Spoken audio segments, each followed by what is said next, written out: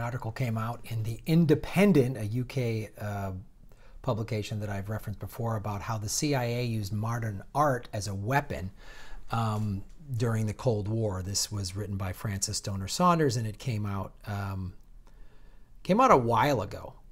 But it's relevant because as we see the corporate state take over, or has completely taken over, just about every aspects of media, and you're seeing how, like I talked about the Syria attacks, only a handful of independent media people, myself, Jimmy Dore, and a couple others, were covering it while the mainstream media was glorifying it. So what this article goes into, and the link is below, is how shortly after the CIA was formed in 1947, they needed a weapon against the Soviet Union, basically to show that was a cultural war of showing how our way is better. And the art of the Soviet Union was state-sanctioned and state-sponsored. And the Soviet Union would always say, we pay our artists while you guys let your artists suffer. So they came up with, they recruited a lot of people like artists such as Jackson Pollock, Robert Motherwell, William de Kooning, and Mark Rothko as a weapon in the Cold War. In the manner of a Renaissance prince, except that it acted secretly. The CIA fostered and promoted American abstract expressionist painting around the world for more than 20 years. Part of it, though, and what this article does not go into, is something that I have learned from reading. I've mentioned this book a lot, I know, The Death of the Liberal Class, written by Chris Hedges, which many of you have read. If you have not, please read it. One of the things that Hedges goes into was something I was not aware of how the corporate state co-opted artists to push their narrative. And he talks a lot about theater and artists. In that book, he talks about how, Jackson Pollock did a lot of very political work prior to his the giant mural, the blot, I forget what it's called, but that style that made Pollock big in the 50s. It wasn't political. And abstract art, as Hedges contends, was used to kind of push out all of the social commentary, because as I've talked about, the theater in like the 20s and 30s was a lot of socialist theaters, because as the Industrial Revolution was starting to create the corporations and corporate America and the corporate world, and the workers were getting exploited,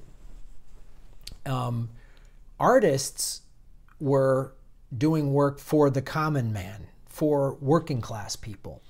And part of what the CIA also did, and so many artists were very left-leaning, and they were very anti-war, anti-government, anti-corporation. So the CIA comes in with a big checkbook, and then what they did in this article, it's a very lengthy article, I suggest you go into it, but the CIA would set up a foundation. So it wasn't like a CIA guy would write Jackson Pollock a check, because he probably would have said, hell no. But they set up a fake foundation, or they just get some sort of art patron to say, this is your foundation. And all the money actually was not coming for it. This is how a foundation works. So let's say I'm a billionaire and I want to just donate money to various causes. I set up a foundation. And I take the profits from my business and I put it into my foundation. And, if I became a billionaire, I would still do this show, and the money I made from Political Vigilante, I would put that into my foundation, and then I would be able to fund whatever. I could just write a check to a school or to an organization or to a person, or somebody needs a house or a job. I could do that. That's how a foundation works. But you can also use foundations to sell plutonium to the Russians, like the Clintons done, or just use your foundations to make business deals like Trump does. So they set up these foundations. So you see that. You'll see art. This art or this show was sponsored, or this art exhibit was sponsored by the so-and-so foundation. That's usually what that means. It's some giant organization. So what these foundations were doing then was funding this, but also, and this is a form of censorship, and I know this as an artist, because I would love for this show to be my primary source of income. That's what I'm trying to build it up. That's what the Patreon's for. That's why it's been so outrageous that YouTube has demonetized it. But I've also hosted game shows. And, you know, I have a commercial agent and I need a gig, right? So if somebody came to me and said, Graham, we want you to keep doing Political Vigilante, but it's going to be on MSNBC, and here's a bunch of money, and we just want you to kind of cover these subjects, it becomes sort of subtle. So you're Jackson Pollock, and you've done a lot of political work, and then you just play around with this abstract thing, and someone goes, oh, abstract, that's huge, I'm going to fund that. So they kept funding all these abstract art pieces. So then abstract art became amazing. It became a movement. It was Jackson Pollock. It was part of the Beat generation. And oh, it's so amazing. So they were using it against the Soviets to say, we have better art. We're more intellectually superior. And they were using it against the American people to say, check out, go to abstract art. We're going to make that more popular and more prevalent so that you don't watch or pay attention or care about or support art that really criticizes the CIA and the corporate state and the war machine and the military-industrial complex. You see how that worked? And Hedges talked about that. So then abstract art became only for wealthy, liberal elitists. So the working person sees this and goes, I don't get it. And it's like, well, you're not smart enough. You're not. So it's another way the left has abandoned the working people when the left should be for the working people. It's another way they did it. It's so sinister and complex. The further I step back and see how they've been doing this at every single corner, it's unbelievable. And what YouTube's demonetization of independent progressive media calling out the corporate war machine is part of that. So if I do cute cat videos or anything like that, I won't get demonetized. And I'd probably have millions of subscribers if I just came up here and did jokey joke stuff, did sketch comedy or whatever, which I've done for years. I'd make more money because they don't want me talking about this. They don't want me saying the real reason we're going to Syria is for pipelines. We're in a battle over who gets the pipeline up. They don't want me talking about that. So that's why, and if I get too popular, I don't know how they'll, if this doesn't work, and like, you know, you're seeing Jimmy Dore and Secular Talk, their Patreons are unbelievable. That they've basically filled in the gaps that you know, YouTube took away.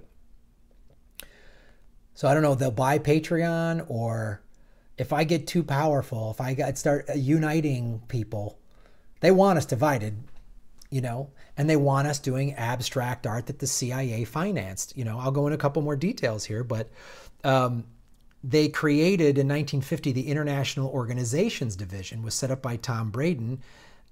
It was this office which subsidized animated versions of George Orwell's Animal Farm. I studied that in school. That was all showing how bad communism was. They financed that. So you're an artist, you're an animator, you're whatever, and someone says, here's some money to make this thing. Of course you're going to take it. You want to pay your bills. And we have also demonized artists that talked politics. I got criticized about a week or so ago from another comedian. I was criticizing late night talk show hosts for being part of the corporate media. Seth Meyers has done some corporate stuff, but then he lets Marco Rubio on the show deny climate change, and he gives him a free pass. He doesn't shell him for it. And I was criticized by another comedian for, oh, leave politics out of comedy. Another comedian that I've known for a long time did this. This is a part of it. This is what the CIA is. They must love that kind of stuff. And I've heard it a lot since the election. Oh, you should stick to comedy or stop talking all those politics. Graham, I've heard that on social media. Like, I'll do all these political posts, and then I'll just put like a silly post and be like, I like it more when you do this. I've heard people say that. Keep the politics out.